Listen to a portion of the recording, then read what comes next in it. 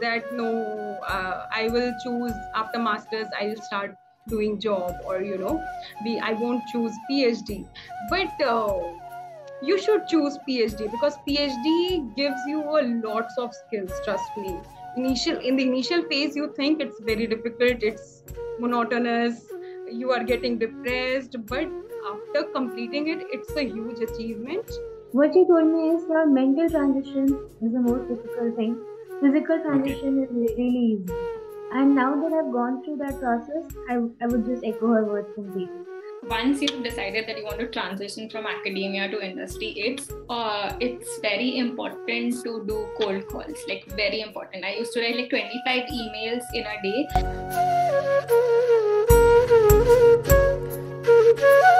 One should not do postdoc for a long time.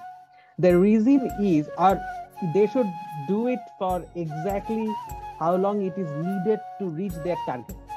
So that is something that I would like to say. And the most important thing about the target or the goal can change with time.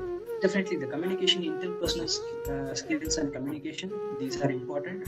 Why? Because being a computational chemist, I had to talk with different people, like biochemist, from whom I get the data for my analysis, and then medicinal chemist, to whom I will give my... Try to restrict your presentation to the JD of the job, and try to showcase the variety of the work that you have done throughout your career.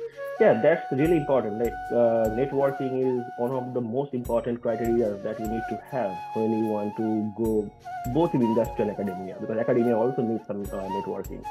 So during my PhD, I had the opportunity to collaborate with some biotech industry at that time. So that gave me some networking opportunities. Love what you're doing right now. Don't complain.